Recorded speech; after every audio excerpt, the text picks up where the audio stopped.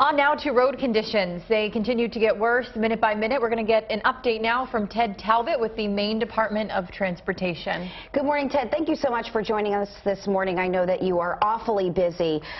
We did mention at the top of the show that state offices are closed today, which means fewer people potentially on the roads. Do you think people are heeding the warnings from officials to stay at home if they can?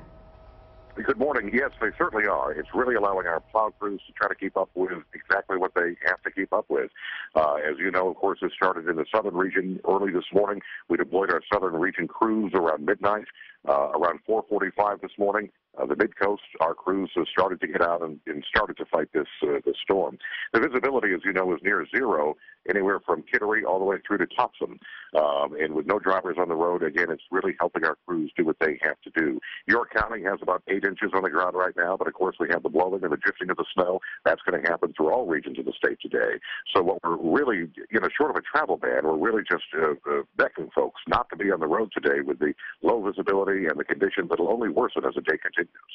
And Ted, a reminder, Ted, for folks, if they happen to have to go out, what should they bring with them in their car to be safe?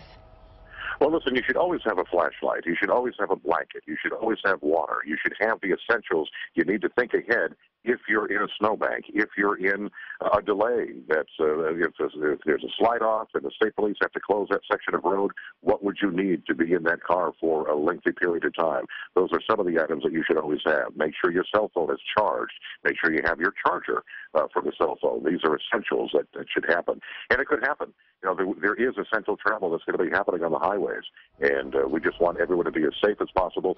Please allow the plows to do everything that they can. Allow them enough room. Remember, the road condition behind the plow is much better than in front of the plow. All right, Ted Talbot from the Maine Department of Transportation, thank you so much for those important reminders. Again, you just can't hear it too much.